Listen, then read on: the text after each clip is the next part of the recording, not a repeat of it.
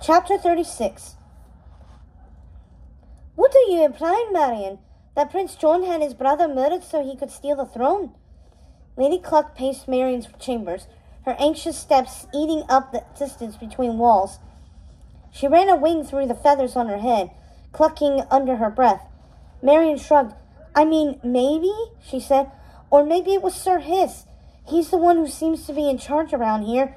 And of course he's the one who would have lost his cozy position as court advisor had King Richard returned, she grimaced. There's no way my uncle would have put up with that slippery snake. But to kill the king, Cluck cried. Do you really think he'd go so far? I don't know, Marion said simply, but I plan to find out. This might be exactly what we need to take Sir Hiss down. If we could find proof he's responsible, how are we going to do that? Marion tapped her claw to her chin. I think we need to go to this Rose and Thorn Inn. It isn't too far from here, and we can sneak out through the hidden passageway and be back before anyone notices we're gone. Cluck nodded thoughtfully. It's not a bad idea. Maybe someone there saw something that night, or maybe we'll find some sort of evidence left behind. Then it's settled, Marion declared. Meet me back here after dark, and bring some disguises for us too. We don't want anyone to get wind of us asking questions. If we're right about Sir Hiss, he won't hesitate to have both our heads if he starts getting suspicious of our intentions. Cluck made a face. Right you are, she agreed. Leave it to me. Once they snuck out of the castle, it didn't take long to find the Rose and Thorn Inn. As Joffrey had mentioned, it was right off the King's Road, the main thoroughfare running north and south through most of England. It turned out to be a bustling establishment that looked as if it had recently gone through some repairs. The roof had been newly thatched with fresh straw, and shiny cobblestones lined with the path to the front door. Even the wooden awning outside proclaiming the establishment's name and family crest looked freshly painted, gleaming in the moonlight. Things must be good here at the Rose and Thorn, Marion thought, while the rest of the kingdom is falling apart. She couldn't help feeling a little suspicious. She beckoned for Cluck to follow her inside the inn. They pushed through the heavy wooden door, entering a large tavern bustling with other animals, all eating and drinking and making merry. She assumed most of them were archery contenders on their way to the tournament. Stopping there for the night made sense for those who didn't want to travel after dark. She stepped up to the bar, signaling for the bartender to come over. A moment later, a dog wearing a white apron approached, giving them a wary look. What can I do you for, strangers? He asked suspiciously. But then they probably looked a bit suspicious, dressed as they were in male tunics and tights, hoods pulled low over their heads. The disguises were a little over the top, Marion had argued, but Cluck had insisted on it. As Marion had said, the last thing they needed was to be recognized. We're here by command of Prince John, she told the bartender, having to raise her voice to be heard over the din. He asked us to search the room where King Richard stayed when he was here. The bartender coughed in surprise. Excuse me, he said once he recovered. He looked around the tavern as if to make sure no one else was listening. It's just, well, you'll be needing to speak to the proprieties about that. He disappeared into a back room. Marion and Cluck exchanged looks. That was strange, don't you think? Cluck shrugged. It could just be a touchy subject, she pointed out. I mean, having the king murdered in your own establishment and all. That can't be good for business. True, Marion admitted, though it doesn't appear it's hurt them much so far. She gestured to the bustling tavern. Cluck opened her mouth to reply, but at that moment 2 squirrels, a male and a female, leapt onto the bar. The male was dressed in a scarlet tunic made of fine fabric and trimmed in bright yellow. The female was wearing a lovely green dress with tiny acorns embroidered on the bodice. The male squirrel bowed low before his visitors. My name is Pit, he said, and this is my wife, Squeak. We are, as always, loyal subjects to His Majesty, King John. Prince John, Marion corrected before she could stop herself. Cluck shot her a warning look. It's just, he hasn't been crowned yet, she added quickly. Right, Pip nodded, as if this made perfect sense. Of course. My mistake. What brings you here? Asked Squeak, peering at the two of them worriedly. Is something wrong? I hope not, Marion replied, but we are tasked to investigate the former king's murder, which we understand happened, most unfortunately, at your inn. The two squirrels exchanged looks. I thought that was already investigated, Pip said, looking uneasy. They told me... He stopped abruptly as his wife stepped on his toe. Of course, she said, smiling widely. Whatever you need to do, we are happy to help. It was such a tragedy. She put a paw to her forehead. We only wanted to show His Majesty our humble hospitality, to thank him for bringing our sweet girl back home to us. But then those barbaric traitors, she shuddered. To think it happened under our own roof. I'm sorry, Marion said gently. I can't imagine what it must have been like to be here when it happened. Did you hear anything that night? Or see anyone slipping away? Anything you could tell us would help. Squeak shook her head. I heard nothing. I saw nothing. I was sound asleep in my own bed. It wasn't until the next morning that I learned of the unfortunate incident. She turned away as if still horrified by the memory. But what about the king's knights? Marion asked. Surely they would have alerted you to a murder in the next room. Pip looked disgusted. Those lot were still sound asleep in their beds the coming morning. A more useless crew I've never seen, especially the one who slept in the king's very chamber. How could he have slept through it all? I have no idea. He paused and added, lowering his voice, though maybe he didn't. Maybe he was the one who did the deed. After all, the door was bolted from the inside. Who else could have gotten in? Who was that? Marion asked, frowning. This was new information. The one who slept in the king's room. Do you remember? It was a fox, said Pip. Like you. My apologies, good sirs, but I can't recall his name.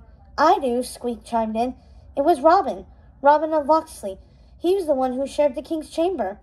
She made a face. And I don't mind telling you, he looked very suspicious the next morning, once the deed was discovered. Marion glanced at Cluck, astounded. Robin? Robin was the one they suspected killed the king? Of course that was impossible. There was no way Robin had anything to do with her uncle's murder. Robin loved Richard. He would have given his life to save his king. But then, what did happen that night in the king's room? If Robin was there was no way he wouldn't have defended his king if he came under attack. Unless he was drugged somehow. What if they had all been drugged? Who came to collect the body? She asked, once you realized what had happened. Prince John and his men, Pip replied. They arrived first thing in the morning, thinking to escort him home. Prince John was distraught, of course, to learn of his brother's fate. The way he wailed, I still hear it in my bones, added Squeak, shuddering. Marion frowned. While John's reaction didn't surprise her, the fact that he'd shown up at the inn the next morning did. Sure, Joffrey and the others had told him his brother had stayed out that night to help a baby squirrel, but they'd left before they found the inn, so they wouldn't have known to tell John about it. Had it been a lucky guess? She supposed Richard had to have stayed somewhere. Maybe the inn was the only obvious option. But still, something didn't add up. Why would Prince John go to the trouble of tracking his brother down when Richard was still had a complement of knights attending him? There was no reason to imagine he was in any danger. Had John just been so excited to see his brother he couldn't wait any longer? Or had he already known exactly what he'd find? Can we still see the room? Cluck piped in. Whether the king was killed? Pip nodded. We could show you, he said. But you must know, it's been cleaned 100 times since he stayed in it. I don't know if you'll find anything of interest there.